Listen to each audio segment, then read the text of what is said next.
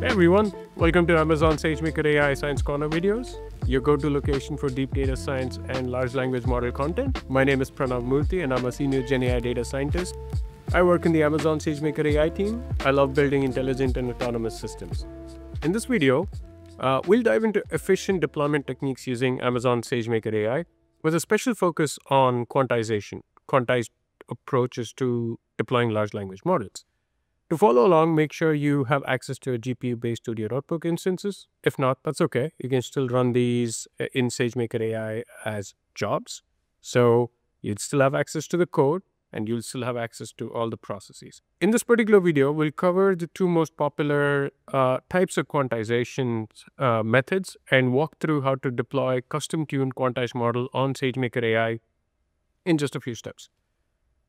To take a step back, broadly, there are two main approaches to large language model quantization. There's offline quantization methods, tools like AWQ, GPTQ, and GGUF, some of the most popular methods, are used to quantize the model weights ahead of time. This means that you prepare and save a quantized model before deployment, reducing the size and speeding up inference right from the start. The second method is online or runtime quantization. Libraries like Bits and Bytes apply quantization dynamically at inference time. This allows you to use standard model weights and benefit from quantization without needing a separate pre-processing steps. Both approaches are widely used to make large language models more efficient for real-world deployments, especially when running on resource-constrained environments. For now, let's focus on two optimization techniques and dive deep into that. The first one is activation-aware weight quantization technique, or AWQ, and the GPT quantization technique, or GPTQ. So let's take a quick look at AWQ activation-aware weight quantization. What is it, and what is the purpose that it's serving? AWQ is a quantization technique that focuses on minimizing the impact of quantization errors by considering activation statistics during the quantization process.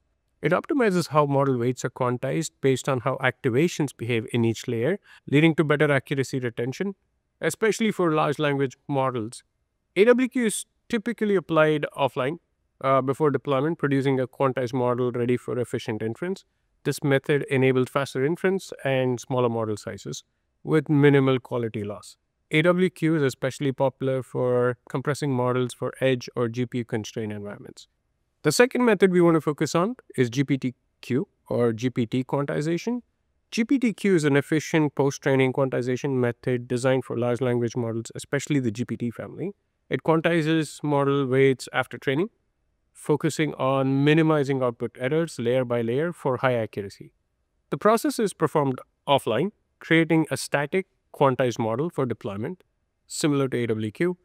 GPTQ is widely used for deploying large models on hardware with limited memory, as it significantly reduces model size and speeds up inference. It strikes a strong balance between model compression and maintaining generation quality. I'd also like to do an honorable mention to Bits and Bytes from an inference perspective. So let's just take a quick look at what Bits and Bytes is. Bits and Bytes is a library that enables runtime quantization, applying quantization to models dynamically during inference.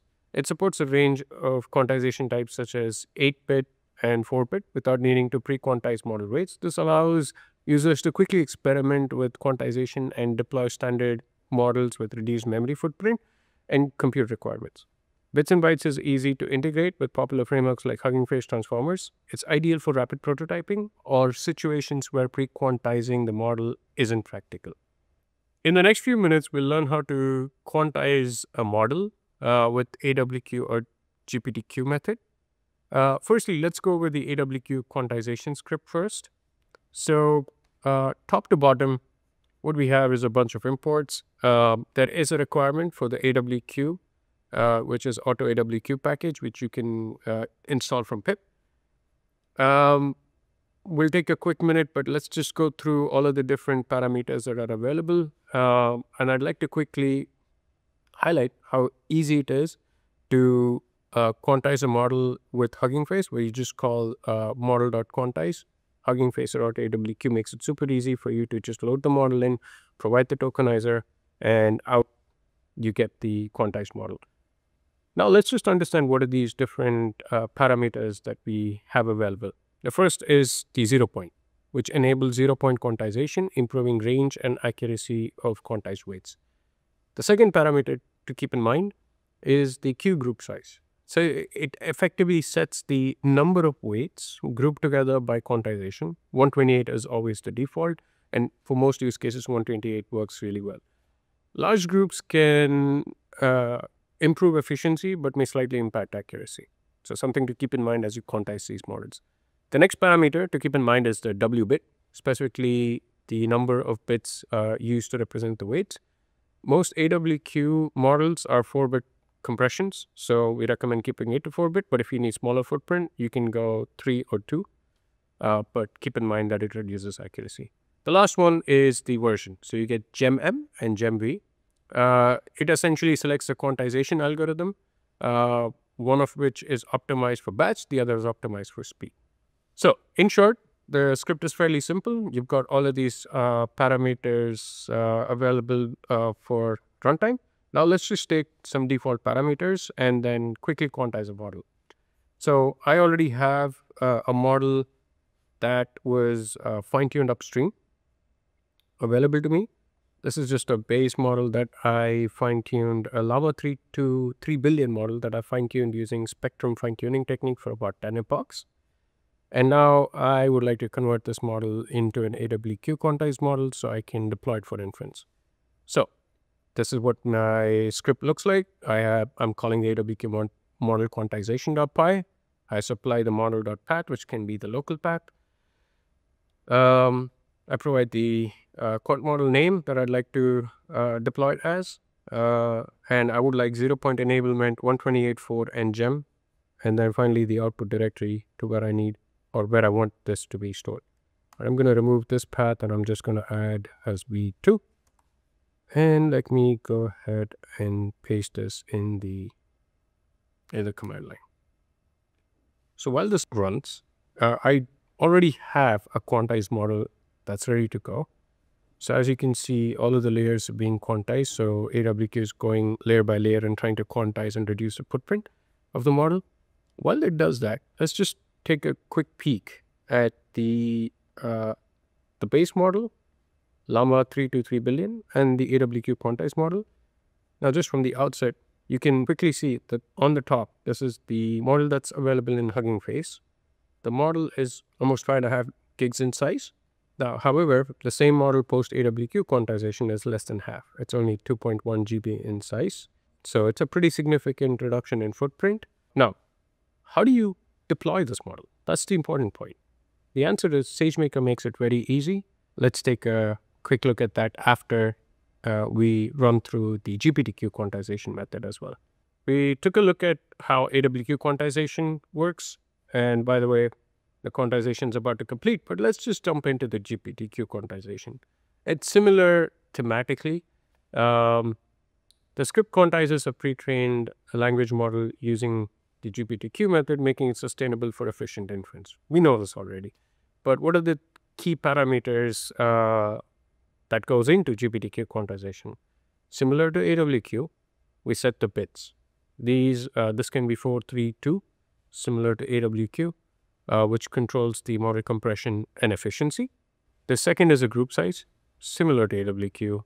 This is a balance of performance and accuracy. We have the calibration size, which specifies how many calibration samples are used to estimate quantization parameters, improving essentially the output quality. Lastly, there is a parameter which is usev2, where you can use the second version of quantization, which has shown some improvements, but this is completely optional. At a high level, what the script does is it loads the pre-trained model and the tokenizer, prepares a calibration dataset. Here we're using 1024 samples from the C4 dataset to accurately measure how quantization will affect the model output. Now you can use any dataset, even your custom dataset, to have the model evaluate and then compute the weights before saving the model in GPTQ quantized format.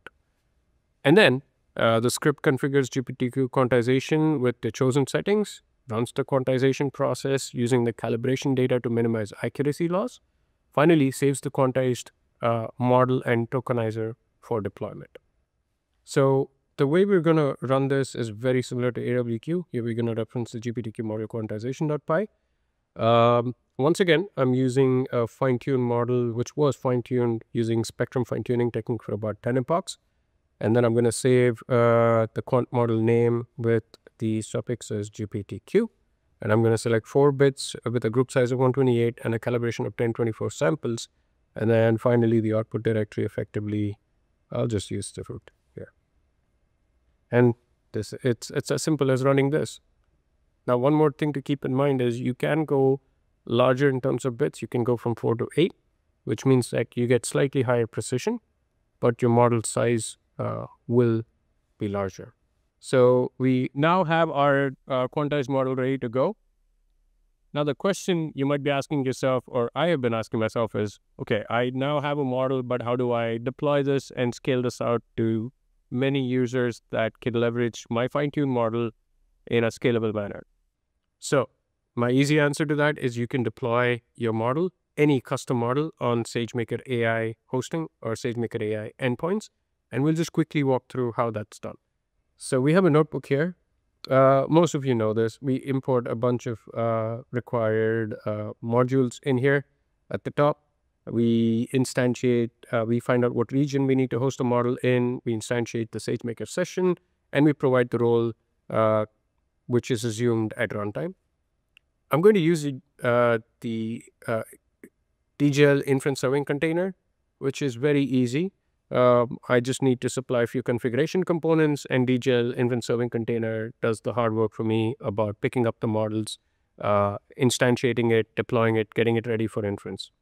The way you would deploy models with DJL inference serving container is you just specify the ECR URI, which is managed by AWS. So if you know the URI, you can just directly plug it in. So I know the version that I need. I need the DGL serving DGL inference container 0.31 with a certain CUDA version that I know it works for sure.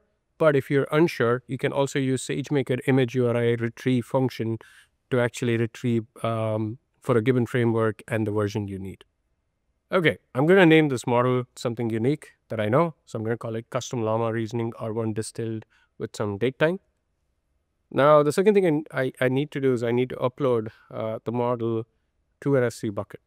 Because this is a private model that I own, I can host it on Hugging Face, which means that it's widely and publicly available. Or I can host it in S3 and just allow my DGL inference serving container to just tap into S3 and pull the model for deployment, which is a much more secure way to do it in this context. So we upload the file to S3. This is the path that we're using. Now, the same path I'm going to copy into the environment configuration that is used by DGL container for deployment. So I have the model ID. The model ID can be one of two things. It can be the path, S3 path, and DGL container automatically recognizes what type of model it is, or it can be Hugging Face path, which means it pull it from Hugging Face hub. In addition to that, you can specify parameters like what's the max model length, how much a GPU resource it needs to use, whether you're enabling streaming, what is the rolling batch type, etc. There are a whole host of configuration elements that you can set to get the maximum out of the hosted model endpoint. And then simply just deploy. The one thing you need to keep in mind is what type of instance you'd like to choose in order to deploy these models. Given that we've quantized these models and these models are just 2 gigs in size, you may be able to host them even on technically on a 16 GB GPU as well. But I'm using a G5 2 extra large, which contains 24 GB of memory, which is plenty for an AWQ model, which means that I can increase the number of concurrent requests, and that single instance can serve so many users within my ecosystem. So once that model is deployed, it'll give me a new model endpoint. Now that may take between 6 to 12 minutes, but I already have a model that's deployed and ready to go. So I'm going to go back to my SageMaker studio, and then I'm going to navigate down to endpoints. And then here I have the custom llama that I pre-deployed just a few minutes ago. So I'm going to copy the model name here, go back to my notebook, and then I'm going to attach myself to that custom model endpoint name. And then I'll instantiate a new predictor. You don't have to do anything else other than just declare a new SageMaker predictor, and now you're good to supply your text. Now, the one thing that you may choose to do is format the input before sending it to DJL endpoints. In this case, that's exactly what I'm doing. But at runtime, you can configure parameters like temperature, top P, top K, max tokens, etc. Now, I'm just asking a simple question. Who are you? And what's 2 plus 2? And you can see that the model actually thinks through. And you can see it generated a bunch of tokens in a very, very limited period of time. So that's it. So this is how you deploy a model for inference on SageMaker AI, whether it's quantized or base models. It's very easy, and we hope you follow along with us. Thank you.